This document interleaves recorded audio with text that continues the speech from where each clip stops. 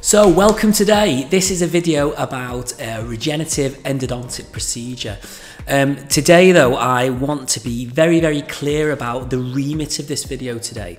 So this video is not going to talk about alternatives. It's not going to talk about the risks and the benefits of doing a rep procedure. This video is basically a demonstration on how to do a rep procedure. So I just want to be super clear about that. What I will do though is I'll talk about the case that we are going to undertake today. You know, we're going to talk about the person behind the tooth and why I have decided to do a rep in this case. So in the case with this patient, I am going to use the European Society of Endodontics or Endodontology protocol. It's a really good free document that you can access online, and this protocol gives their recommended way of how to carry out a rep. The great thing about this is it also talks about if the case is appropriate for the given treatment. It really gives a consent form to give to the parents as well, which I think is fantastic, and it's a great sort of aid memoir on how to carry out a rep. Problem is, it was carried out in 2016, so you know we're looking at maybe 7 or 8 years since this protocol was looked at, and I'd say that was probably the only sort of downside to this. What I would say is I have looked at the evidence ad nauseum for 12 full months, and I would say the protocol is pretty good. It's pretty good, so I'm happy to follow this. So now we've got that out of the way, let's talk about the case at hand here today. So this young man, what a guy, amazing. He was he really understood what needed to be done. You know, mum was engaged in the consenting process, and essentially he's 12 at the moment. When he was about 8 or 9 years old, he fell over in school and knocked his tooth. We gave him all the options, and we spoke at length about all the options, and actually they wanted to go for the rep procedure. So the procedure itself is divided into 2 parts, okay?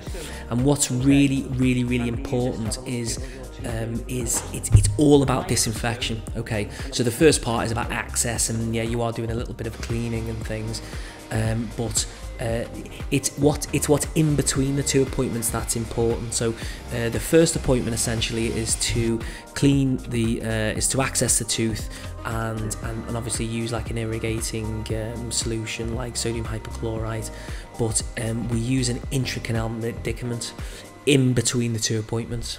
At this point, I'm doing a very kind of sort of rough working length assessment. Of course, any tooth that has got a wide open apex, this working length is going to be a bit of a wild reading, but it's really important to make sure that you've got kind of a sort of a guesstimation, so you know where you can put your irrigating tip, syringe tip or needle tip. So the first irrigating solution we're going to use is sodium hypochlorite. Now I have spoke to quite a few people about carrying out this procedure, and the ESE guidelines does suggest to use sodium hypochlorite, but I have spoken to someone called Laura Gartshaw, and she has suggested not to use this. Now I didn't ask her to elaborate this, but I'm assuming it's because the sodium hypochlorite is could be probably be problematic in a wide open apex. Once you've dried with paper points, you're going to irrigate with sterile saline, okay? And what this does is it kind of just counteracts the effects of the sodium hypochlorite. And then once you have cleaned out, you're going to now use 17% EDTA. If you don't know what EDTA is, it's kind of like a chelating material that kind of like removes hard tooth tissue. And it's thought that by doing this you release growth factors and molecules that are going to encourage the stem cells to work in the regenerative procedure. So my dissertation subject was on the use of intracanal medicaments between the two appointments, and the two medicaments that are used is either calcium hydroxide or a triple antibiotic paste. Now, as if anyone's done any research at all, what you'll realise is that there's no real right or wrong answer to use one or the other. And I think in this case, the reason why I used calcium hydroxide, it was for a few reasons. One, I've used triple antibiotic paste in the past. It's kind of like a sort of leather mixy kind of consistency, and it can be really tough to remove from the canal walls. It's also suggested that it can be a little bit tough on the stem cells. And also, main point is the calcium hydroxide is easier to get hold of. And what I'm using here is just a sort of resin modified GIC as a temporary filling material. So, second appointment. Okay, at this appointment, what's really important is that you need to see that signs of inflammation have ceased. Okay, and actually in the ESE guidance you can see there's like a kind of a checklist to tell you if the tooth has sort of got better over that 2 or 3 week period. In this case, you'll notice with the patient is that the draining sinus or the abscess has resolved. So if we do a kind of like a little bit of a comparison here, you can see that the one prior, you can see that the sinus and now it's healed. So to me, we know that the calcium hydroxide has worked. Okay, so same again, you need to use isolation.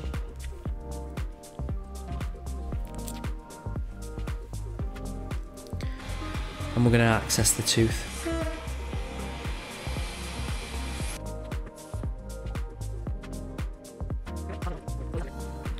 So what's a really important step is the irrigation with EDTA.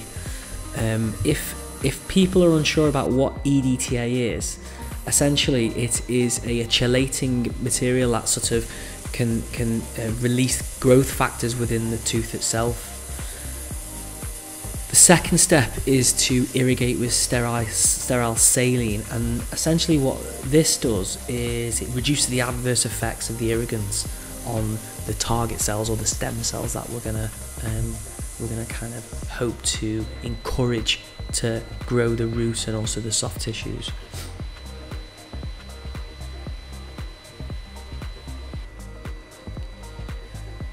So this is the point now where it's more difficult than you'd think. Okay, so we have to induce bleeding into the canal space, and whoever's done many root canals before, you can think to yourself that this is quite easy, but actually in practice it can be quite tough, and also you can induce bleeding but you can't make the blood go to the level that you'd like to. In this case, in the ESE guidance, it suggests that you use a H file sort of bent at the end, and then you kind of like twist it at the apex. Here I've got this sort of GP removal tool. It's got like a little hook on the end that I can induce bleeding, and you've got to wait 15 minutes, and you can see here I've waited 15 minutes and you wait for a blood clot, and you can kind of see that kind of sort of glossy appearance. If you take a tooth out and you have a look at the extraction site, you know when the clot has formed, because it's got like that, like I say, glossy appearance.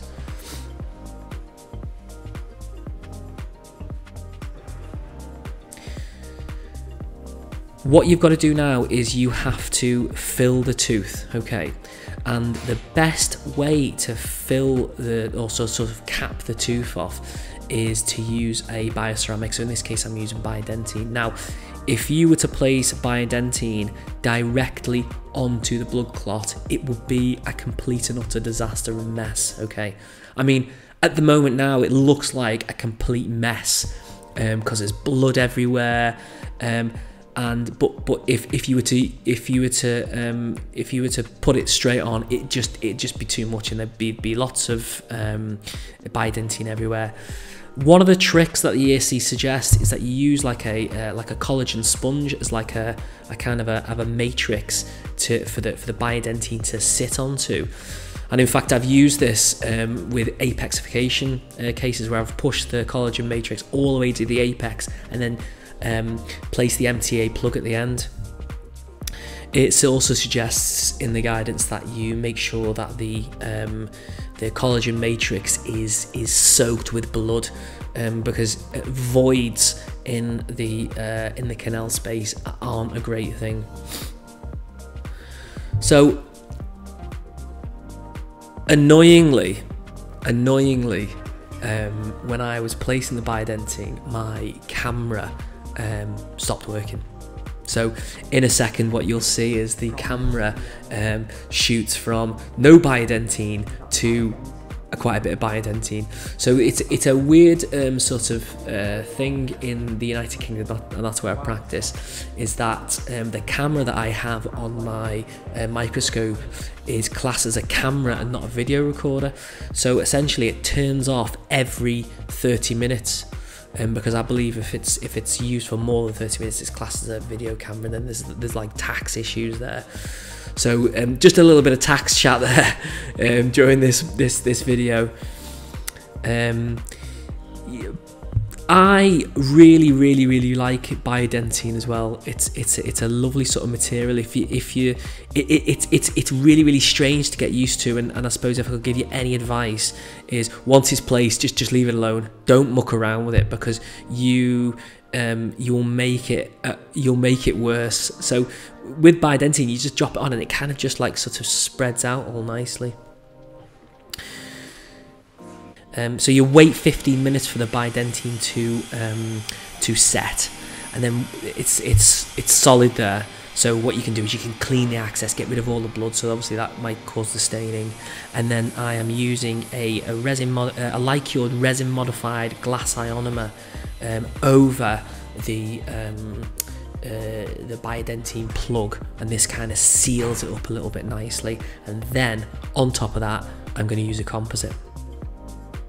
So if you look at the x-ray here, I suppose if I'm being hyper critical with myself, is that maybe I would have liked the plug and also the biodentine to be a little bit more below the CEJ. But actually I feel like that it is at the level of the CEJ. They say 2 millimeters, but I'm being cruel to myself there. So as you can see here, overall, you know, it's a really nice result. The reviews are going to be between I think it's 3, 6, 12, and then after that every 5 years, radiographic. And in the ESC guidance, it gives you kind of like a little checklist of what is and isn't considered success. And like I say, the protocol is amazing. It kind of covers all bases. I would wish it to have been I would have wished it to be updated, because 2016 is a long time. But like I said, in the past, when I did my masters 2 years ago now, I noticed that the evidence was pretty good. Listen, if you really enjoyed this video, I enjoy making them.